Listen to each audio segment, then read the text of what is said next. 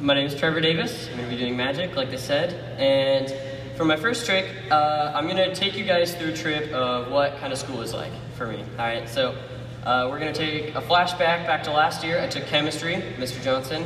And in chemistry, I learned that in water, there's 2 parts hydrogen and 1 part oxygen. Now, pretty sure that's all in the air. So what I'm going to do is I'm going to take an invisible cup, right here. And this cup has pre-prepared hydrogen and oxygen in it, which should make water as it passes through this funnel. You know, I think you all know how a funnel works. Now, if I take this cup and I take it and I pour it, you see that wrong invisible cup, this one. And in this invisible cup, this has the hydrogen and the oxygen. So if I take this and I pour it, you should see that actual water comes out.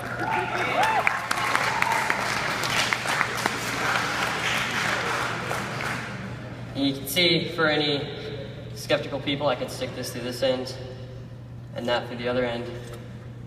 No hidden tricks or secrets.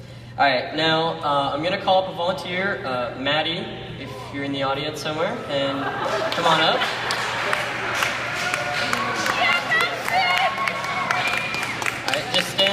Go ahead and stand on the floor. No reason, not on the wires. Just stand right there and face the audience. All right, and I'm going to come on down to you.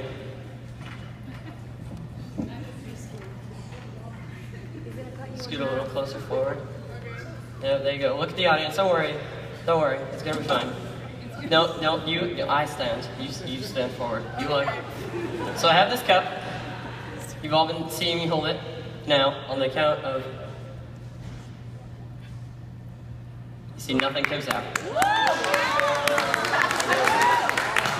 Thanks, you can go sit down. You can take that chair. So you saw the water appear out of the bottom of the funnel, and now it's disappeared from the cup, and I can prove to you that it has truly disappeared because I have a skewer here, and I can poke it straight through the top of the cup. I can poke it even lower, and continually lower, and even lower after that, and then the final one straight through the bottom. I can stick this up and pull it out, and nothing goes out. The water is gone.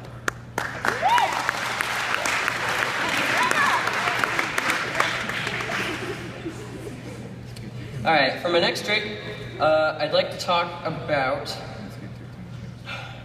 homework. Everybody loves homework. So different teachers give different amount of homeworks. Some teachers give a lot of homework. Some teachers give a good amount of homework. And some teachers give a lot less than the other teachers.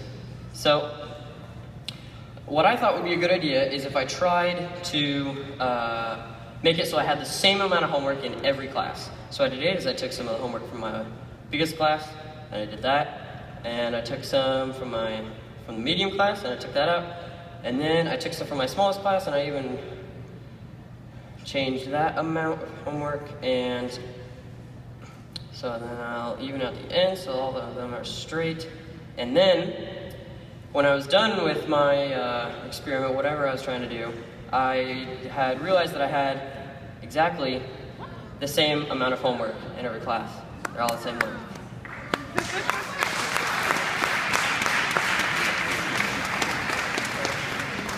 And it was afterwards, when I was trying to turn in less homework than some teachers assigned and more homework than other teachers assigned, that I realized that this wasn't a good idea. So what I decided to do is I took the homework, theoretically, and I folded it down, and then I give it a little shake, and you realize that I still have some teachers that give lots of homework, some teachers that give a little bit of homework, and some teachers that give even less.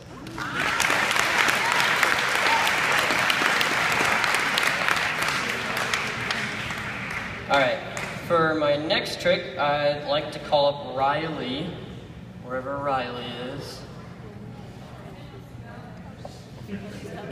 She really? Okay, I see it. All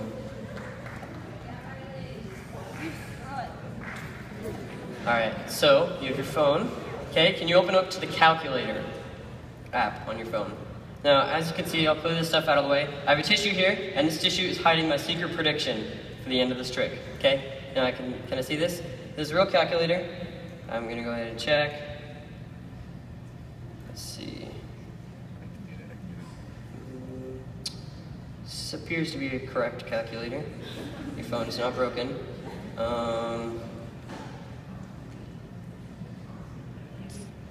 Alright, yeah, alright. Okay, so as you can see, it's still set to 0. Okay, I haven't messed with anything. So I need you to give me a 3-digit number. 725. And we're going to click times. Give me another 3-digit number. 978. Alright, and the last one? Whisper to me. Alright. Okay, and then I'm going to click the equals button. And as you can see, I have an output of the number 577,345,663, I think. Alright, so I'm going to go ahead, I'm going to write this down. That's the magic, math. Math is magic. So I'm going to go ahead and I'm going to write this number down. 5, and you can watch me, make sure I'm writing down the right number. Okay, 7,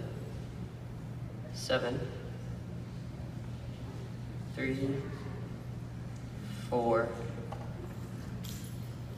5, 6,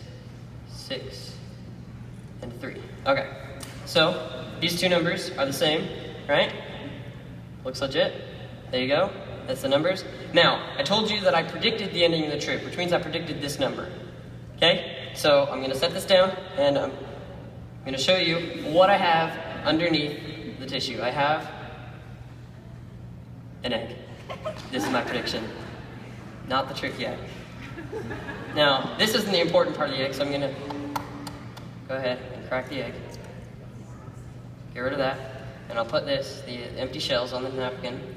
And then I'll get rid of the yolk, put that over here. Okay, now this is my prediction. This is my final prediction. 2 eggshells. You wanna know why this was my prediction? Because if you take this number and flip it upside down, it spells what? Eggshells.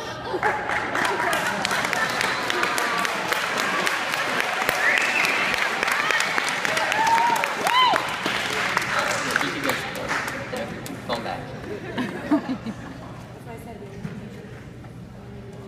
Alright, and for my last trick, I'm going to call up Amanda and David from the audience. I'm going to pull out a deck of cards.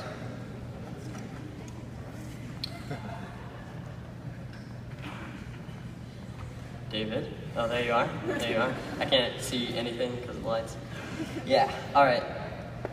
So, while they're walking up here, I'm going to go ahead and I'm going to give the cards a little shuffle real quick. Alright, now I'm going to riffle down the side, and I'm going to have you say stop, alright? Stop. Right there? You sure you want that card? Okay, so I'm going to take that, and you look at it, okay, show the audience. It's not really important, as long as you remember, you know what it is, okay? Set it down, don't let me see it. Okay, David, I'm going to do the same for you. Say stop. Stop. Right there, you want that card, exactly. You want to keep going?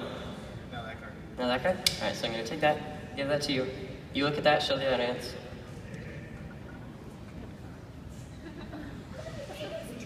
Alright, set it down against your chest. Okay, now I'm going to riffle through the cards, and I'm going to have you stick the card in whenever you want. I'll start with you, okay? So I'm going to riffle through, you push it in. Alright, stick it in, and you, David.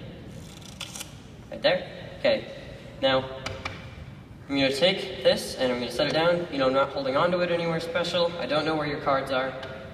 But if I give the cards a quick throw, you see that all the other cards landed over here, and I have 2 cards left in my hand, and these 2 cards would be your cards, the 6 and the 9.